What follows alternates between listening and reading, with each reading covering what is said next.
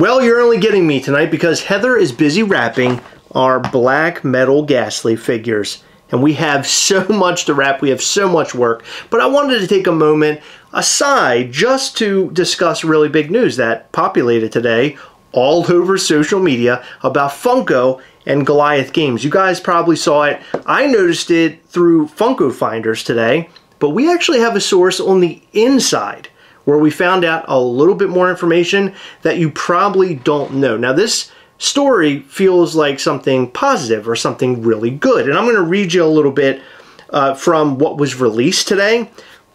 But realistically, the news is actually really terrible, and we have brought you breaking news in the past, bad breaking news, but breaking news nonetheless, and we figure here on the channel we have to cover a little bit of everything. So, Funko and Goliath announce exclusive global deal for Funko Games. Now, Goliath is a company I'd never really heard of before, but I went on their website today and they make all sorts of games. I noticed a lot of like kids games and things. I'm sure a lot of good stuff. Unfortunately, never purchased from them, never played one of their games. So this says that Funko Games is a highly regarded brand that includes hundreds of board games recently created, as well as a great portfolio from Forest Prozan.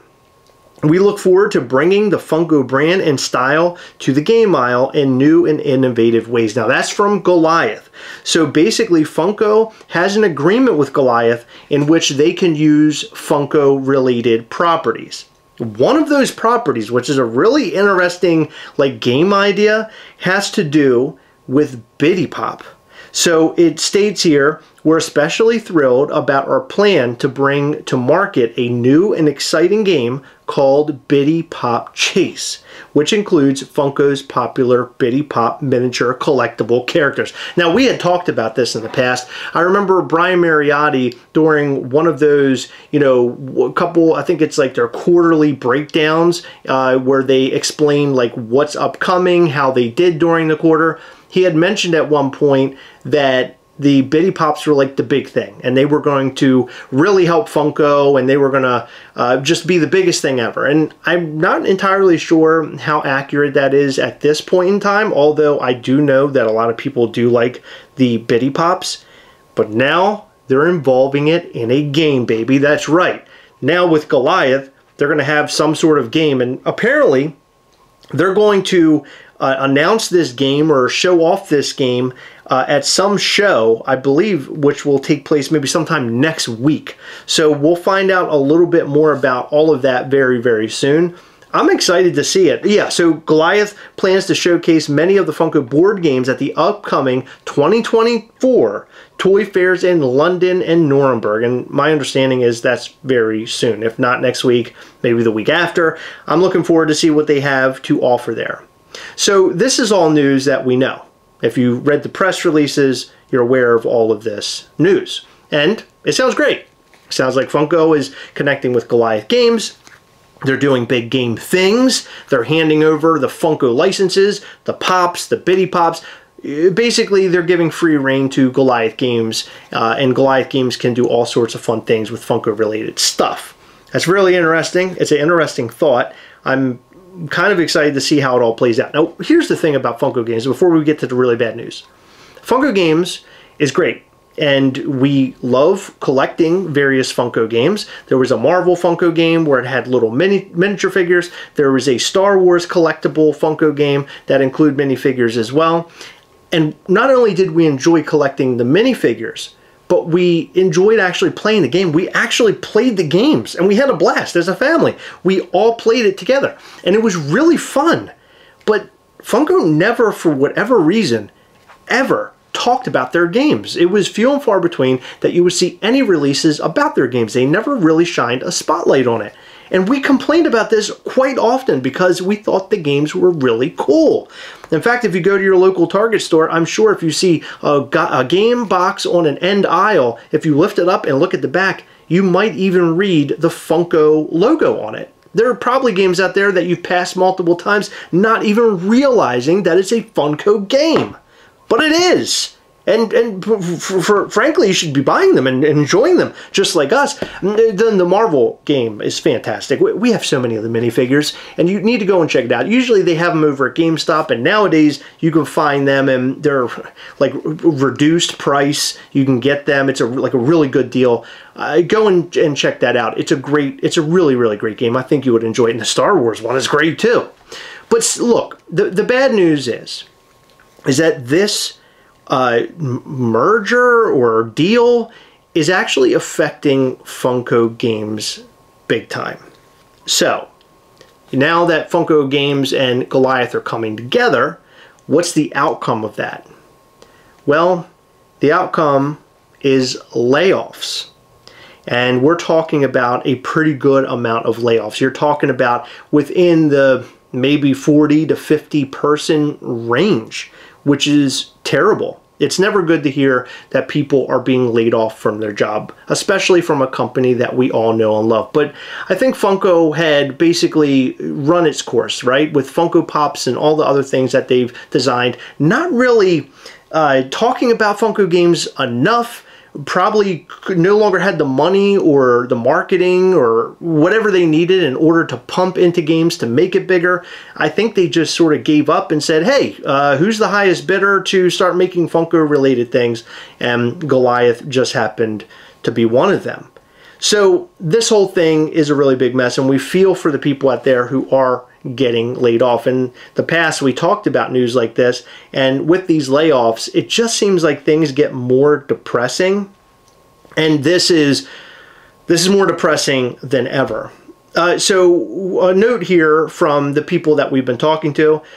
The main reason it's a partnership is because most of the games are licensed and the licenses cannot be transferred. Funko retains the licenses and Goliath will manufacture and distribute them. So there's a good reason as to why this is all happening. Goliath will keep making puzzles because Funko is licensing the Pop brand to Goliath to continue making games. So Goliath is going to basically just cover anything to do with Funko related games, the puzzles, you name it, they're covering the whole gamut, which is cool for Goliath, I guess, but for the people who are no longer holding a job with Funko, that's terrible, that's depressing, and it's definitely something that we do not like to hear. What happens now?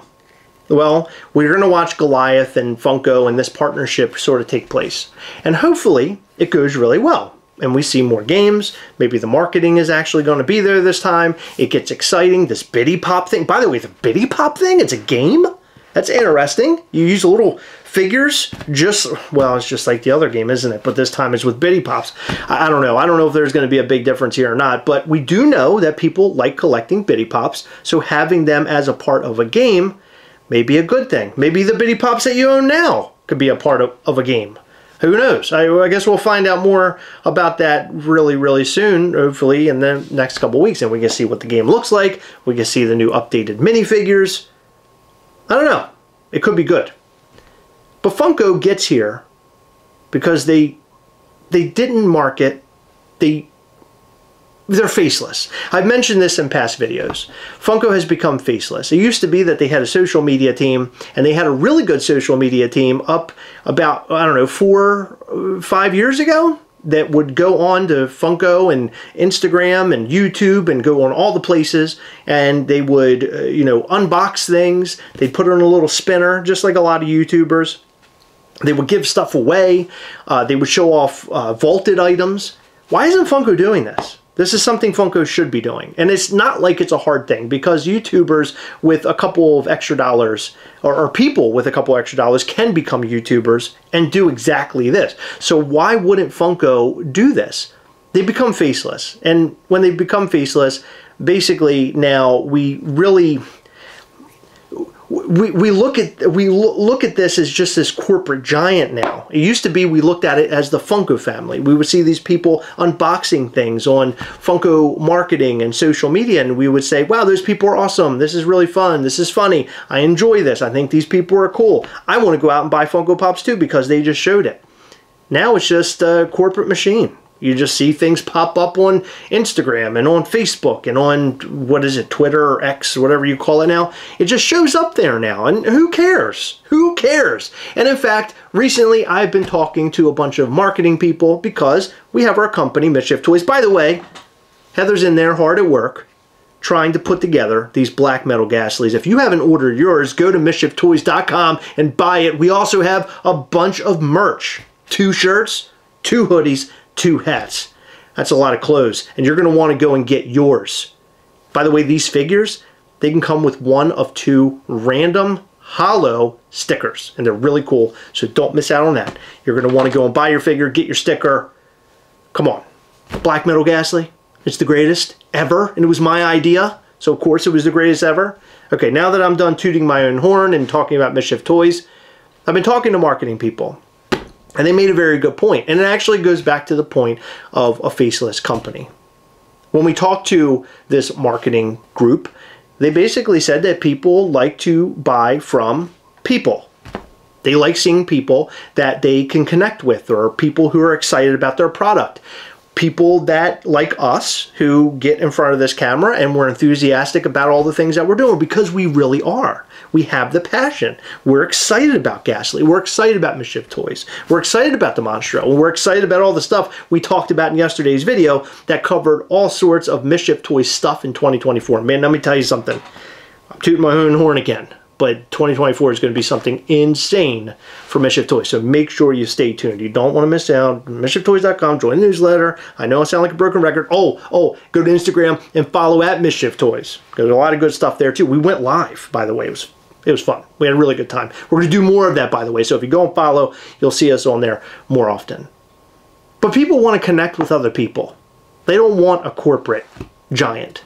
They don't want to go on Funko.com and just buy blindly some random thing that popped up. Yeah, the random anime character that goes up and everybody wants the anime character and it's easily flipped and all that. Yeah, sure, it's fun.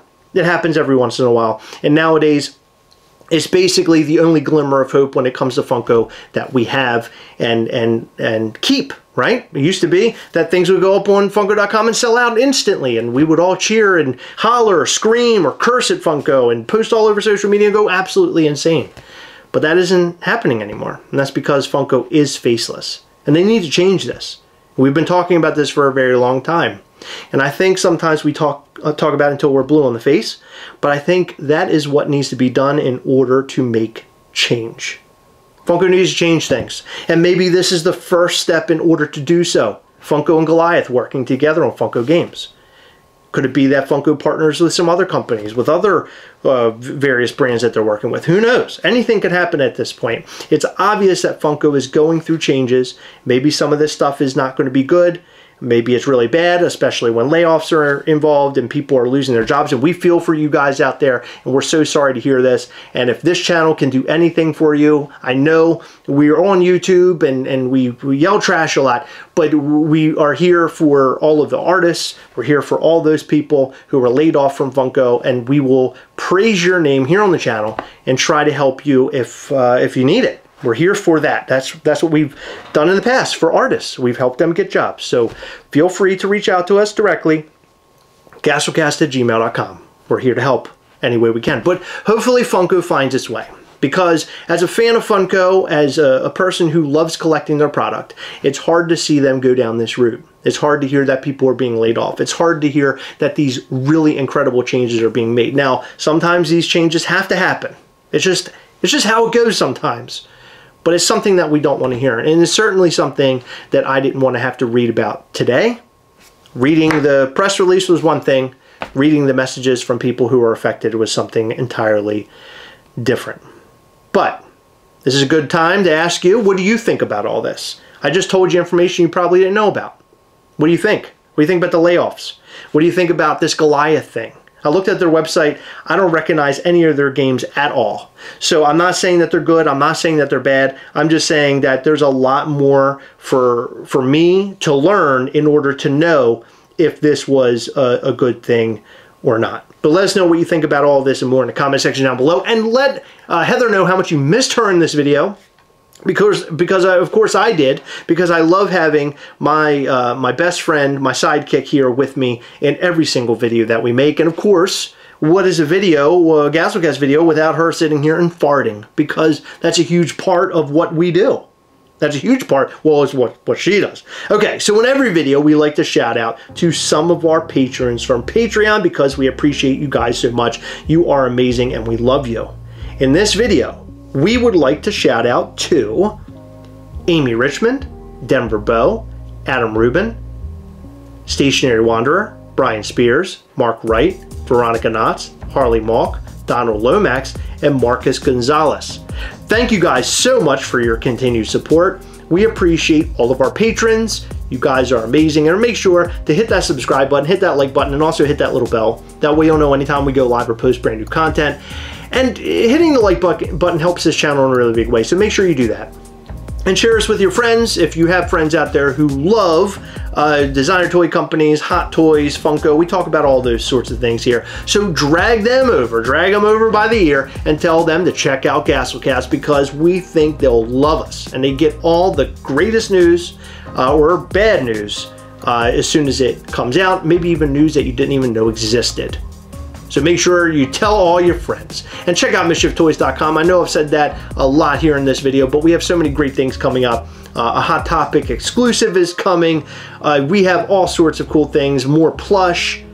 Come on. And Mortem. I don't know if you watched yesterday's video, but we're getting so much great feedback about Mortem. So make sure you keep in tune with us and see what's coming up next. But with that, thank you for watching. Thank you for being here with me.